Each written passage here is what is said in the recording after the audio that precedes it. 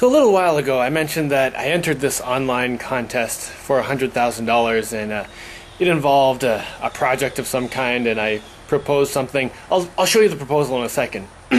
But you know, I'm making a video about it now for two reasons. One, to say, yay, we made it through round one. Round one was like votes from people. So people went in and voted what ideas they liked, and mine was in the top 50, so I get to go to round two. Round two gets judged by the people at the company. So this is at Dockers. It's a Dockers contest for $100,000. It's called Wear the Pants Contest. Anyway, so there'll be a bunch of suits sitting around going, oh, this guy wants to do this, eh? That sounds ridiculous. And we'll see how stuffy they are. So if I get to the top 5, I might actually have a chance of winning. But whether or not I do win this $100,000, this is a project I want to do. And it was kind of interesting that $100,000 was actually the amount of money I figured I would need to commit to the project. And you'll see why in a second. But whether or not I win this $100,000, I won't be able to build this thing alone or do this project, and I'm going to need help. And that's one of the other reasons. That's the other reason I'm making this video. So the first thing I would need is like kind of a lot of money. I mean, a lot to me anyway. So if there's any, you know, multi-millionaires out there who want to put me in their will for $100,000 or so, feel free to write. It has to be for the giant walking robot fortress science school or whatever. Anyway, that would be. It's very humbling asking strangers for help, but I think this is something worth doing because the world could be a cooler place if this thing was in it. Anyway, this is the proposal I just sent to the company, so I'm just gonna throw it out here. So Jaimie, insert the video here. This is my project in a very small nutshell, and from now on I'll be represented by this alien baby. First, let's find a place where there's lots of cheap land. Oh look, way over here might be good. Yay, let's go. Now begins construction on the human areas. Oh, raise the windmill. Yay, now we have power. Woohoo! Alright, we can live inside this building here while construction is happening. Jaimie, you're totally out of your mind. That's okay. Look what I found at Tim's junkyard. A whole bunch of pipes, and look, one of these. Get it on the crane and get it in place. Construction, let's go. Rah. Here, look what I built. Jaimie, you're still nuts. Alright, get the house apart and put it on. Super fast time-lapse speed. Yeah!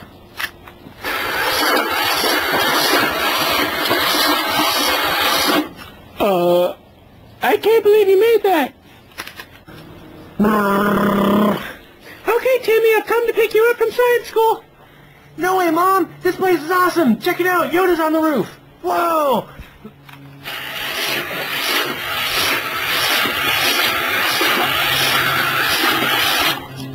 Oh, this place is awesome.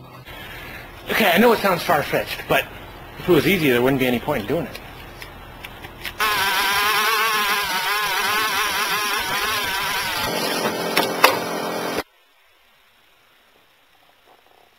Oh, nice! Woo!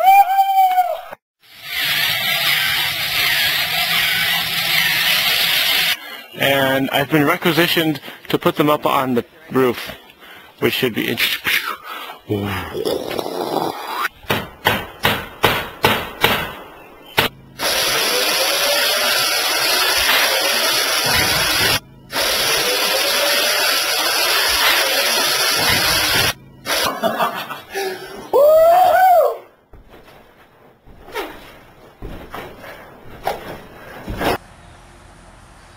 Okay, and then there's also a picture. There's 3 things you have to submit. 3. A video, and a picture, and an essay. So put the picture in here.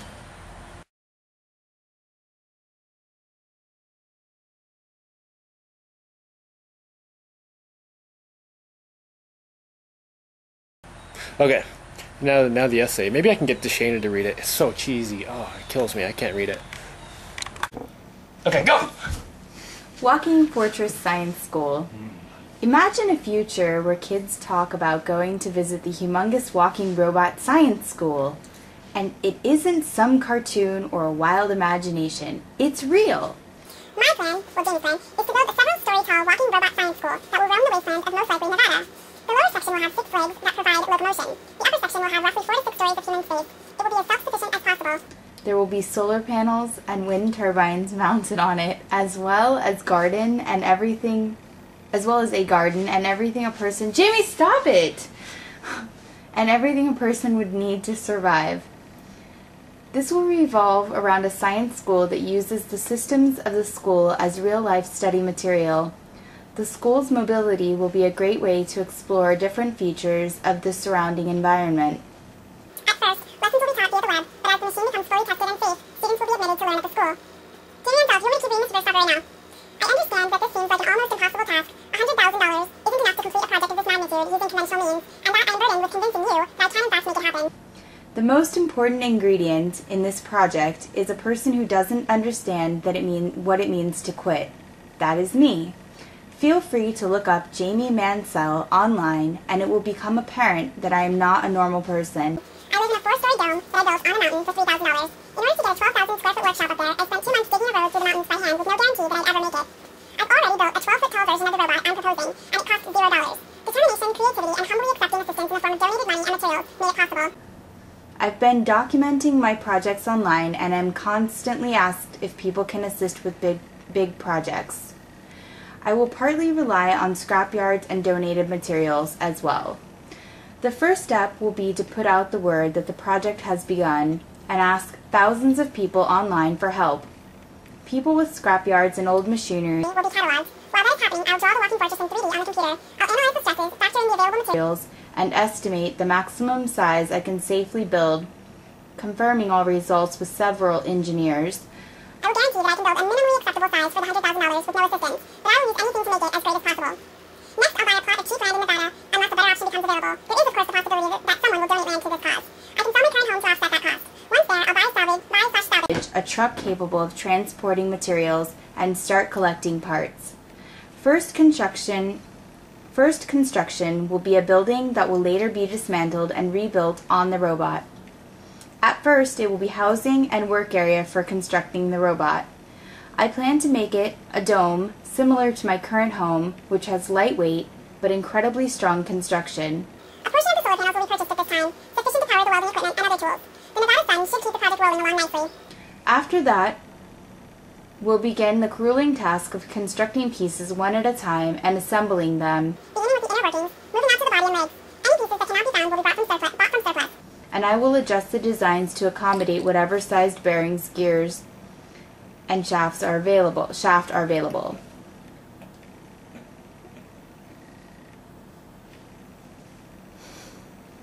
Wow. Once the walking platform is tested by remote from a safe distance, the original building will be dismantled and rebuilt atop the towering beast. This will be an epic multi-year project that I'm sure will have bumps and triumphs. Wow, that rhymed, Jaimie. I feel that the world needs more amazing things, and I am confident I can make this happen. Jaimie Mansell, Unstoppable Force.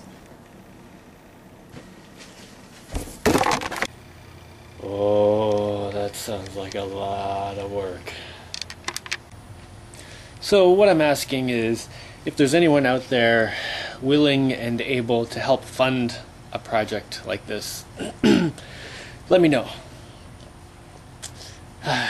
And it could be one person with bajillions of dollars, or like 10,000 people with $20 each. Whatever, there's a lot of ways to make this kind of thing happen. Now, in the event that I get sufficient money to commit to this, I'll have to find someone who can help me set up a non-profit or whatever I need to do for that. But anyway, I'm basically committing to doing the project if I get $100,000. I mean, between the contest and saying this right now, yeah. It's a mighty huge project, but I'll totally commit to it until it's finished.